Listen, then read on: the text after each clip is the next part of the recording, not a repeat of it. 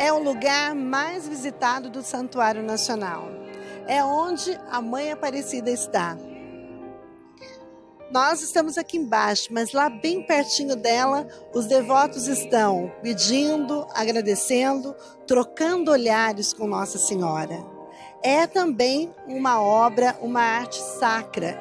Quem vai contar um pouquinho pra gente é o Rodrigo. Vamos encerrar bem? Vamos sim, junto de Nossa Senhora. Mas já com saudades dessa série. É verdade mesmo. Essa belíssima obra que nós temos aqui, o nicho de Nossa Senhora, que é composto primeiro pelo nicho e depois todo o retábulo, né?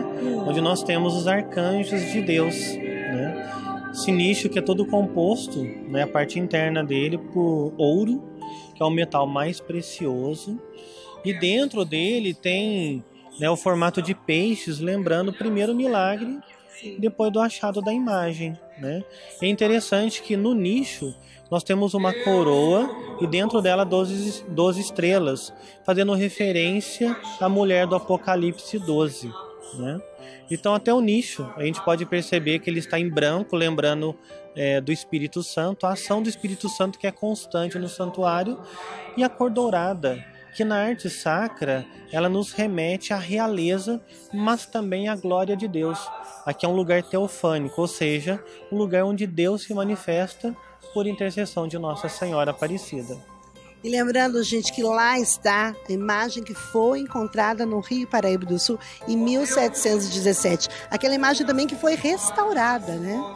Justamente. Infelizmente, ela sofreu um atentado em 1978, mas pelas mãos da artista... De uma artista. Justamente, Maria Helena Chartoni, ela foi toda restaurada. Eu não sei, Bete, se o povo de casa sabe, mas quando ela recebeu a imagem toda em pedaços, quase 200 pedaços que ela ficou, né?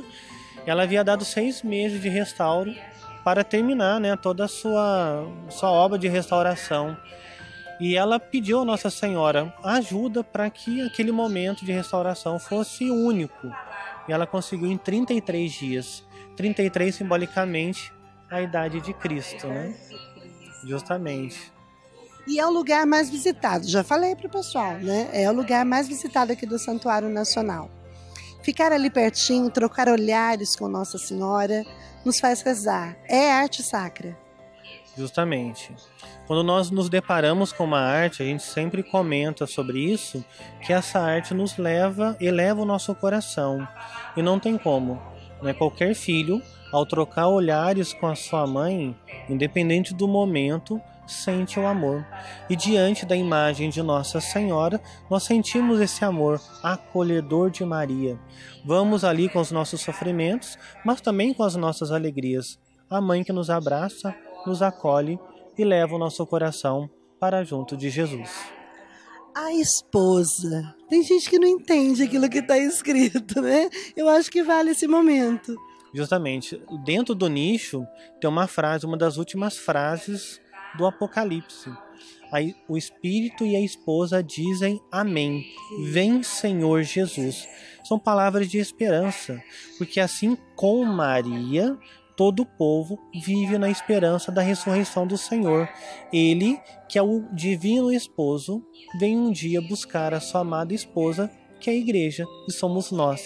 Então, assim como Maria, também dizemos, vem, Senhor Jesus. Que lindo, não? Agora é o seguinte, falamos sobre arte sacra, porque ela sempre está presente dentro de uma igreja, dentro de um santuário, dentro de uma capela. Mas a gente também pode ter esse sagrado dentro da nossa casa, não é mesmo? Construir ali um altar para Nossa Senhora, um oratório. Você concorda comigo, Rodrigo? Com certeza. A nossa casa é onde nós vivemos a nossa intimidade, em família, até mesmo quem mora sozinho, vive aquela intimidade. E é sempre necessário, aqueles que gostam, né, ter um oratório, ter um crucifixo, para justamente nos lembrar e nos remeter ao sagrado, né, a transcendência, elevar o nosso coração para justamente junto do coração de Deus, né?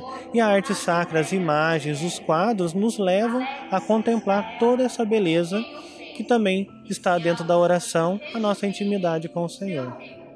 Ah, acabou, Rodrigo. Acabou. Foi a primeira série, porque eu acho que a gente ainda pode fazer uma próxima, não? Tem muito mais coisa bonita para mostrar, né? Justamente, o santuário ele é belíssimo, né? Tem tantos lugares para a gente conhecer e fica um convite àqueles que estão em casa, venham ao santuário para conhecer um pouco mais da casa da Mãe de Deus, Nossa Senhora Aparecida. Como forma de agradecimento, a gente vai fazer o seguinte, daqui mesmo onde estamos, a gente vai olhar para Nossa Senhora, vamos rezar, agradecer e colocar você também que é um artista, que trabalha com as suas mãos, que tem o dom de Deus, né? Olha, nós dois vamos rezar por você agora, viu? Cheia de graça, o Senhor é convosco. Bendita sois vós entre as mulheres, bendito é o fruto do vosso ventre, Jesus. Santa Maria, Mãe de Deus, rogai por nós, pecadores, agora e na hora de nossa morte. Amém.